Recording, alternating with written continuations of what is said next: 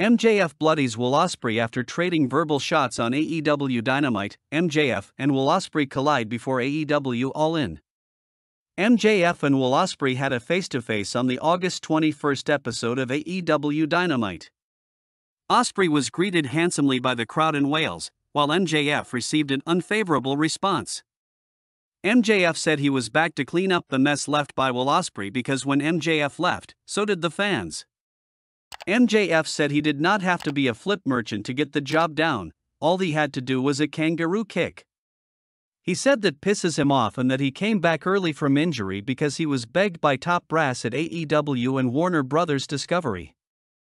Ospreay fired back, saying that everyone heard about AEW, a promotion that catered to people who liked pro wrestling.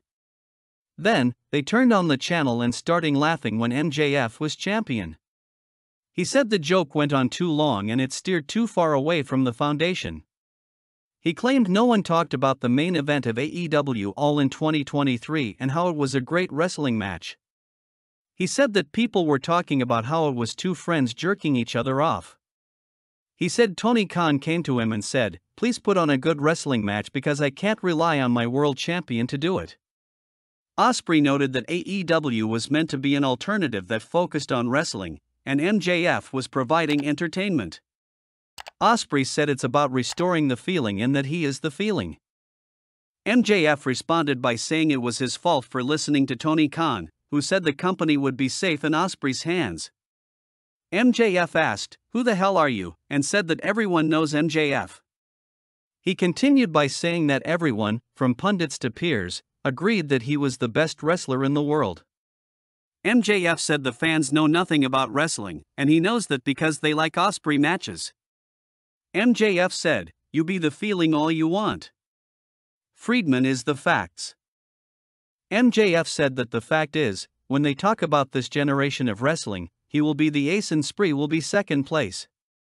He closed by saying that Ospreay only has one move that can beat him, and he is afraid to pull the trigger on the Tiger Diver. MJF put over Ospreay, saying he is a great wrestler, a great husband, and a great father.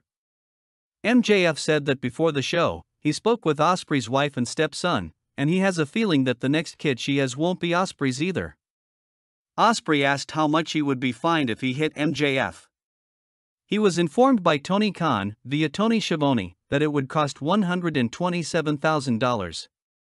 Ospreay said it was worth it and struck MJF.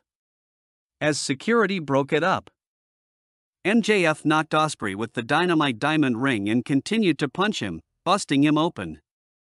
MJF then hit a brainbuster and got a visual pin. MJF was going for the Tiger Driver, but security came back in and broke it up.